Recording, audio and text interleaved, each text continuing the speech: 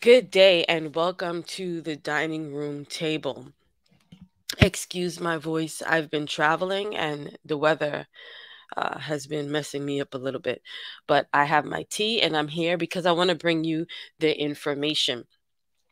This press conference is presented by NYPD Commissioner Jewell.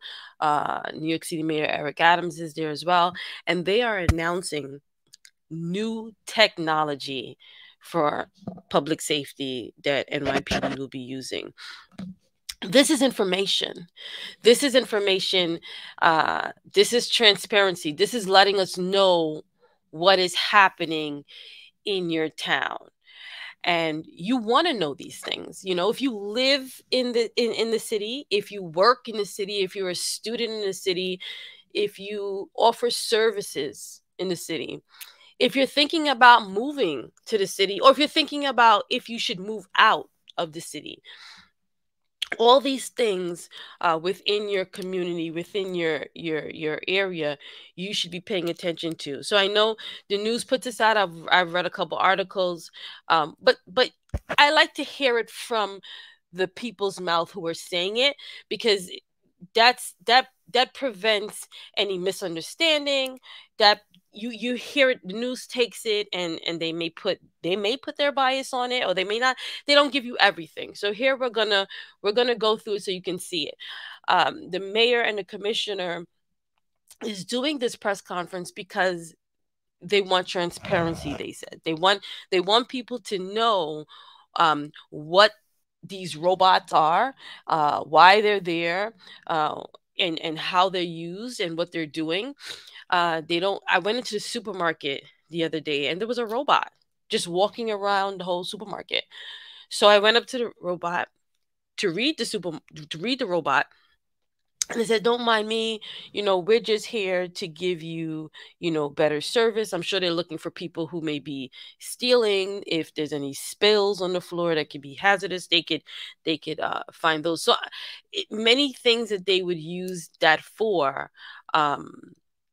And someone is in the back, watching it. So the mayor came in. He's a tech guy, and from the time he came into office, he's going to go around the world and look for technology. I I guess they got the money because these things got to be very expensive, and bring them to New York City to make New York City the quality of life better. So here is this new technology. Some the dogs. Some of you may have already seen these dogs. There's some places that are already using them. So it looks like this is the first time that New York City is getting them. There's people who say this is too much. These robots, the cameras that are attached to them, like that means you're always being watched. But I'll tell you this: New York City is a city full of cameras. And I think I have a video on it. If not, I will do a video on it.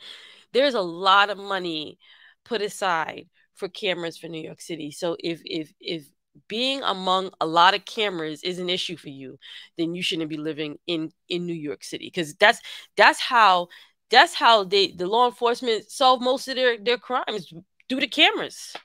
There's cameras everywhere. They could put the whole put the whole thing together and solve the whole thing. You know, this lady had gotten her house broken into, and the police were down the block looking for speaking to neighbors about getting cameras. And they're like, why? They said because they'll piece it all the way to the person's house. So all these added cameras, the mayor, the commissioner, they love it. But there are people who are saying that it's too much, and it is too much cameras. um, and uh, the mayor basically states he's the mayor. So he's making these decisions. I could tell you, uh, I believe it's a dog that, in a hostage situation, instead of sending in a human, you send in the robot, and it helps save. That's where I have seen it in the news before, right? Um, Maybe if you have a child who is into robots and technology, maybe, this is something they may want to help build, so you always got to look at, where people are saying things are going, what direction, the direction of the technology. And, do we have any young people around us who who who have interest in that? My son is 6 years old, and he wants to be engineer. So he's taking robotic classes and electrical classes. So just wanted to touch on all of that. These little robots look like drones with legs. But we're going to get to this video, and we're going to hear about these new robots.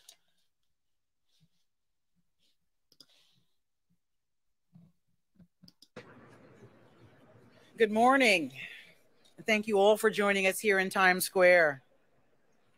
To safeguard our modern city in a forward-looking world, it is essential that our officers are equipped with the tools, training, and technology necessary to do that job safely and effectively. In the case of the NYPD, this has been true for nearly 2 centuries. Throughout its history, our department has leveraged the latest available technology and pioneered ways to do our work. Innovations in science and industry have always been reflected in policing, and especially so in the NYPD. Foot patrol to horseback, bicycles to motorcycles, and automobiles to aircraft. Moving forward, yet keeping what works in our toolkit. The NYPD was among the first police departments in the world to implement fingerprinting and mugshots.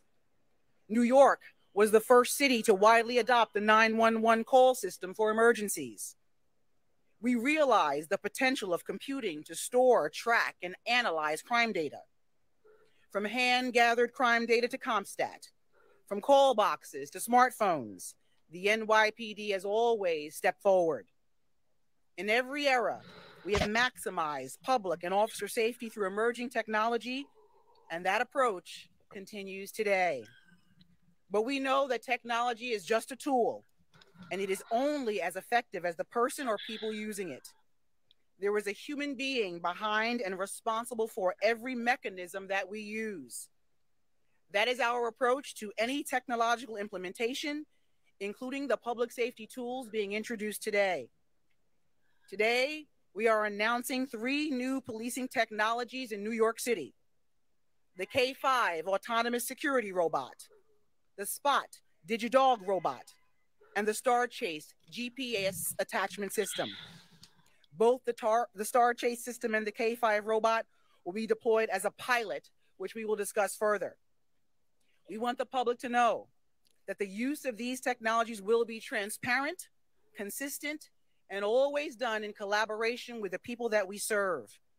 And as with every NYPD initiative, we will continuously evaluate their use and impact on our city. Our job is to fight crime and keep people safe. And these tools are significant steps forward in that vital mission. I will now turn it over to Mayor Eric Adams. Do I need to talk? I think the commissioner, she always never cease to amaze me in her clear articulation on what we need to move our police department forward. And, I've stated this from day one, even when I was on the campaign trail, I'm a computer geek. And I believe that technology is here. We cannot be afraid of it.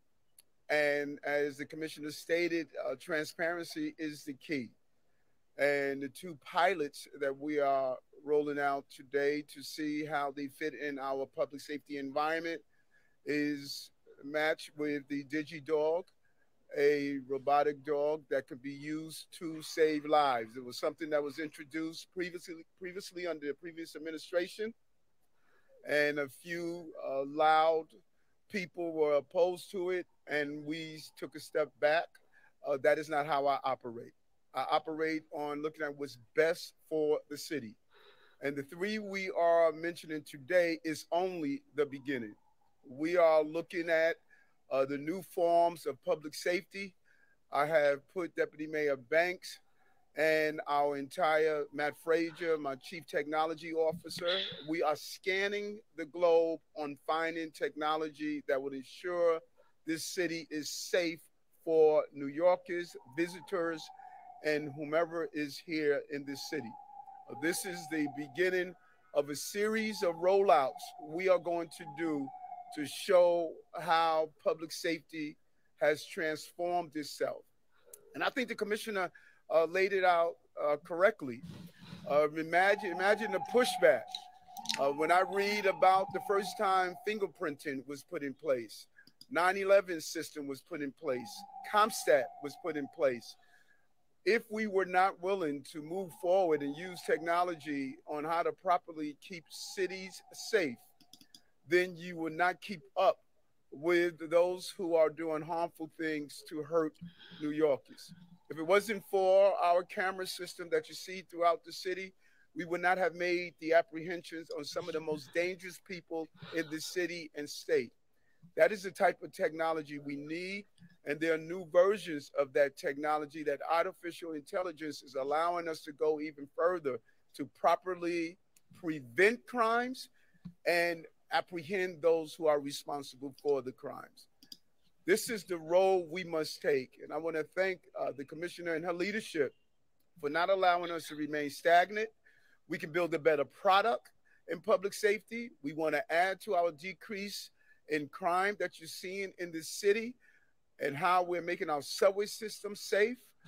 All of these things are crucial to use the manpower we have, but at the same time, match it with the technology that is available. And so I look forward to the new technology that we are going to roll out under this NYPD on how we keep the people of this city safe. Again, thank you, Commissioner. Thank you, your team, for doing an amazing job. Chief Madry. Yes, thank you. Thank you, Commissioner. Thank you, Mr. Mayor. Good morning, everyone. So the first item that we will roll out is the K5 autonomous security robot. And just to tell you a little bit about this technology, it'll provide an alternative additional, it'll add additional patrol into confined areas, indoor and outdoor, such as transit facilities. The K5 uses artificial intelligence to provide real-time incident notifications to first responders. The K5 has been used by law enforcement agencies, including the Huntington Park Police, college campuses throughout this country, corporations, shopping malls, and other places where it needed security and additional deterrence of crime was needed. The K5, this is a leased piece of technology. We do not own this technology. We're in agreement to use just one for now as a pilot. And we would like to start this pilot sometime in the summer, around June or July, to last for approximately 6 months. And we're looking to initially deploy it either in Times Square or the subway station. For the first month of this deployment, we will have a human partner along with the artificial intelligence, the device. One of our members from TARU will help monitor it and make sure that it's working properly.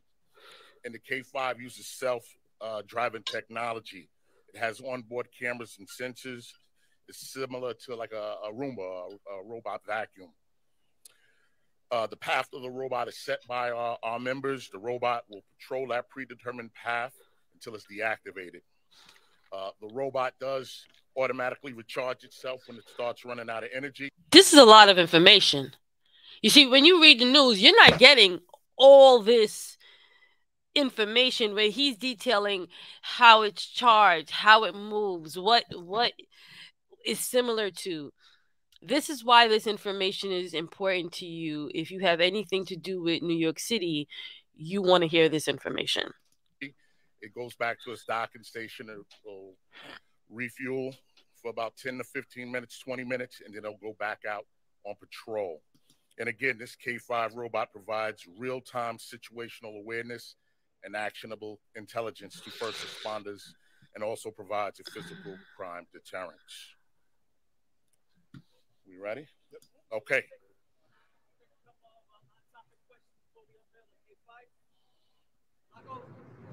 Mayor, for the commissioner, Mayor, what was, in your estimation, valid about the criticism of the bill a couple of years ago, and what was overstated and invalid?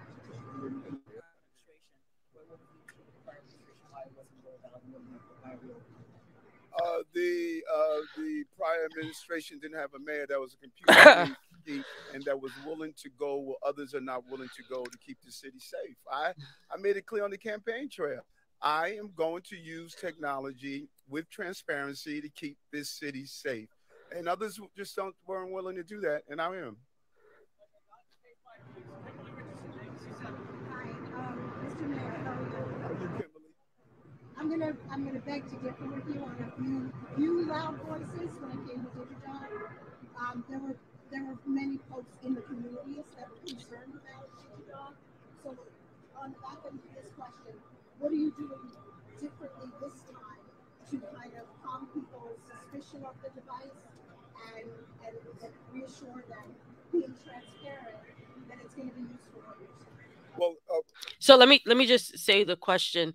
How do you make people feel comfortable about the device?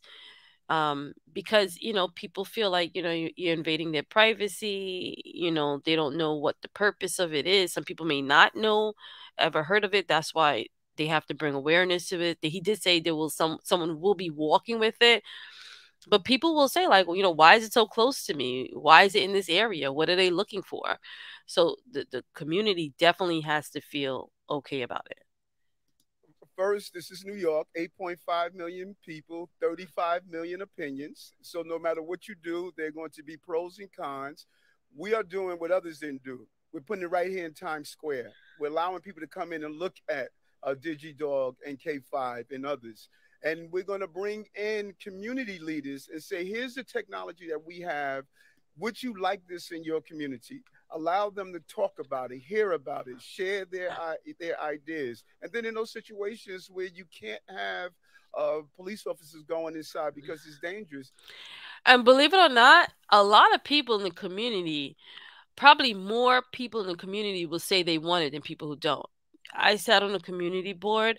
Um, people are citizens who want to feel safe, and they don't feel they welcome uh the public safety more than the people who don't, may not, who may feel like it's too much. You'll see on the community board, you'll see the people who come out and will say, yes, I feel good when I if I was to see one of those, and I know, it's like I'm getting my own security. I feel safe. So that's why he knows, because he was borough president who over who overlooked the community, would know how people on the community think when they pull the community together. The community welcomes the safety, welcomes the extra measures. So that's why he says put it out to the community, and we'll see if they want it. And if they want it, then you'll see. And he's pretty sure that they'll say, yeah, they want it. This DigiDog actually de-escalate situations. So this is a great way to use technology. If you have a barricaded suspect, you have someone that's inside a building that is armed. Instead of sending police officers in there, you send DigiDog inside there. So these are smart ways of using good technologies, but we are rolling it out and giving people the information they need. To their folks in their communities, and they're still a little suspect of it, and they say they don't want it, will Digidog go back to the power? No, DigiDog is out of the pound. DigiDog is now part of the toolkit that we are using. And trust me when I tell you this, if a person has a loved one that is in a hostage situation, they want a DigiDog, a real dog, and anything else they can get to keep their family members safe. We are leaving no stone unturned to protect New Yorkers. So, this will be the last question on K5. Marshall Kramer.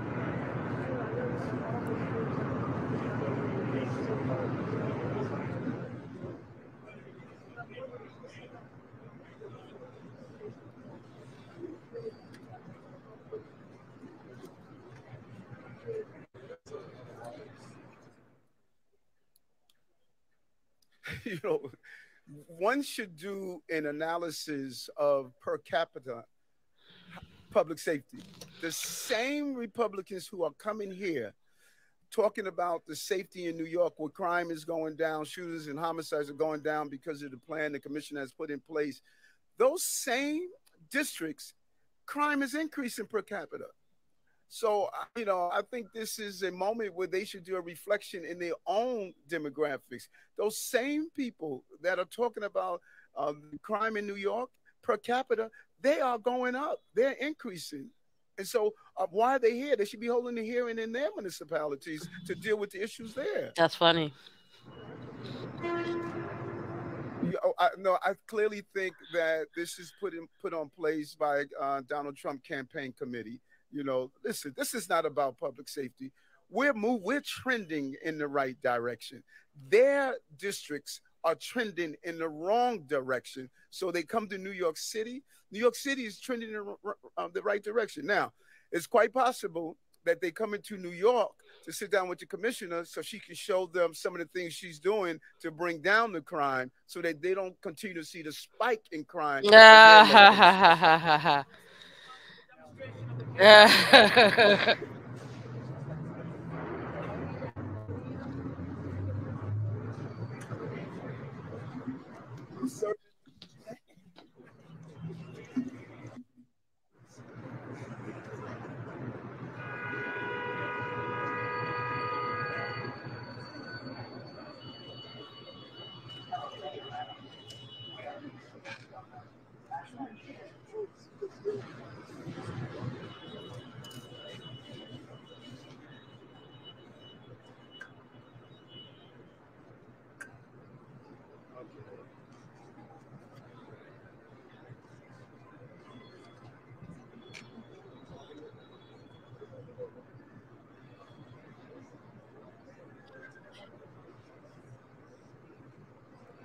This is exactly how the one in the supermarket looked.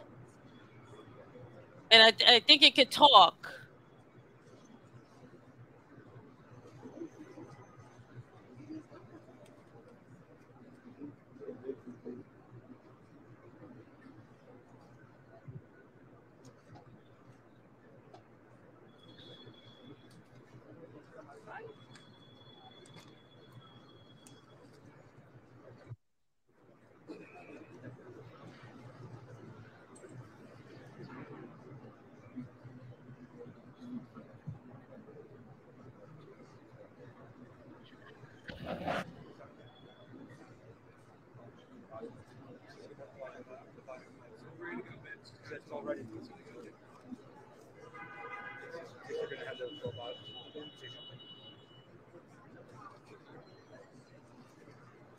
Hello, Mayor Adams. We are here to get stuff done. #GSD. Like that. Once we finish with the other two pieces, we're going to open and let you go actually inside and see the robot. These companies that make these robots got a pretty nice contract with New York City. I mean, that must be a big deal.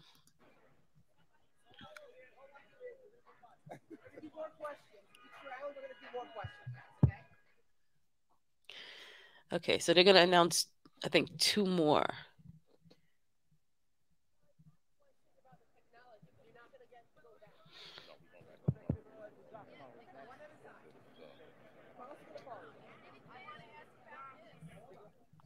So it's just going to be, we're going to start it off in Times Square, walking around Times Square. Okay, so the second piece of technology that we're going to display today is the DigiDog. This robot will be able to enter, assess, assist NYPD in tracking and investigating high-risk hazardous situations and locations. This is a tool that will undoubtedly save lives, both of the police and the public. And here's DigiDog. The robot will be remotely controlled only by trained TARU, Technical Assistance and Response Unit officers, and be deployed to assist ESU, Emergency Service Unit, in hostage negotiations, counterterrorism incidents, and other situations as needed. This will only be deployed at the direction of the chief of department, myself. This is something that's been used with the FDNY for the last year, and they've had positive success with it. It has a camera. And we believe that this the DigiDog arms will help save lives, increase public safety, keep people who are suspects in crime, people who haven't suffering from mental health crisis. It will help them and help us provide better service to them.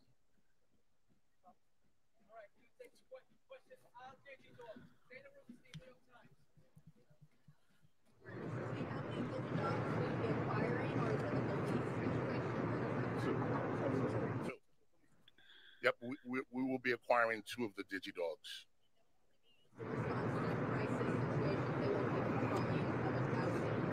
No, they're not going to be used for patrol. This is a life-saving device. It's going to be used for hostage situations, bomb threats, counterterrorism situations, things where the best course of action will be to send the DigiDog in first before a human being.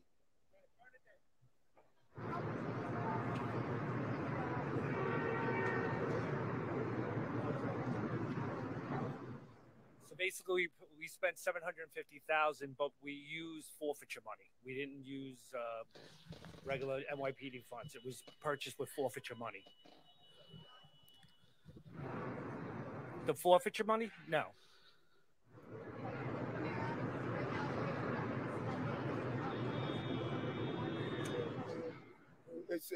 There is never the wrong time for public safety. I can't say that enough.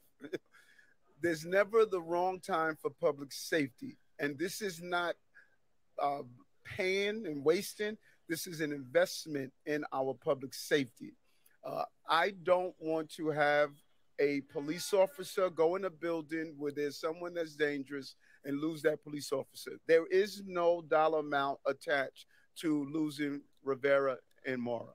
There's no dollar amount attached. And so investment in public safety is what we're doing, and we're being smart in how we're doing it.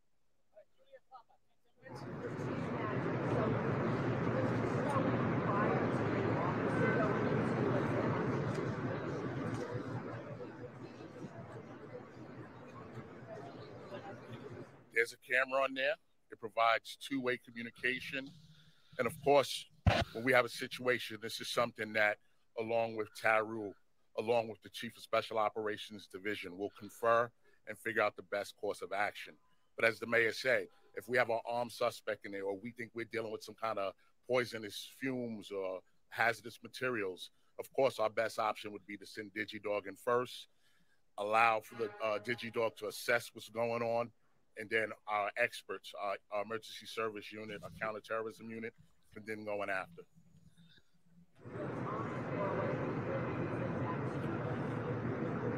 No, this will be real time. They can see what's going on through the camera real time. Last question on safety dogs right now, Rocco, Daily News.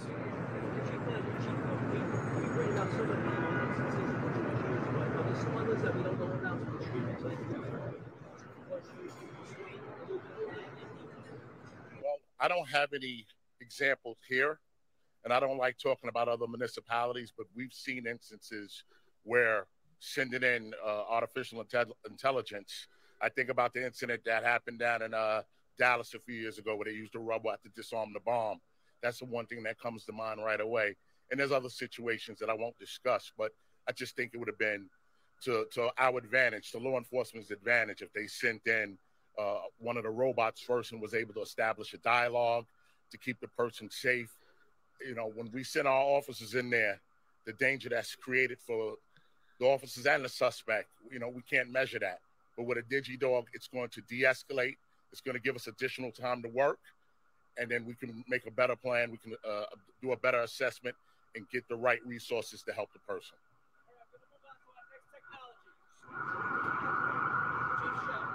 All right, good morning. Our next technology is the Star Chase GPS tracking. I want to thank the mayor and the PC for allowing us to pilot this program. It really is an investment in public safety. It'll allow our cops to do our job better, keep them safer, and keep the public safer. In the last couple of years, you've seen an influx of what we now know as ghost cars, cars with paper plates. an increase in stolen cars, and sometimes these cars are being used to commit other crimes. This device comes in two forms. It comes in a handheld device and a vehicle-mounted device.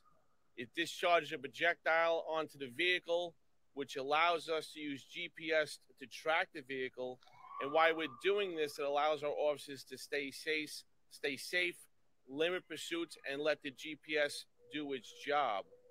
Just to put a real-time story into this, on Saturday night, we had it deployed with some trained officers. There was a stolen car in Queens. The car was followed into the Bronx. One of our Bronx units had this device. They utilized this device. The car pulled over. We made the arrest. We took a stolen car off the street. It's just important. We kept our officers safe, mitigated the pursuit, and kept the community safe. So hopefully this pilot program goes well, and this is definitely a game changer in what we are doing. So when you're ready for the demonstration, we will do so. We're going to take a couple of questions. Yep. Chase first, and then we're going to move the media over so you can see a demonstration with the police cars also. Kimberly Richardson. With this may seem like a basic question, but can the people in the car, the suspects, still take off the lights? They get tried, but it's a GPS tracker, and we'll be on top of them by the time they even try to do that. Any other question left?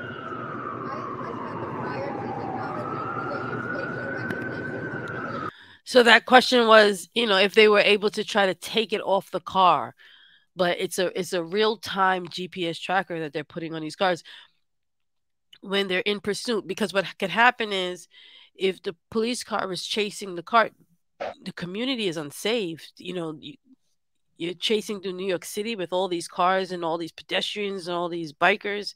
Very unsafe. So sometimes they may have to let the person leave. They're going to do the demonstration. Let's see.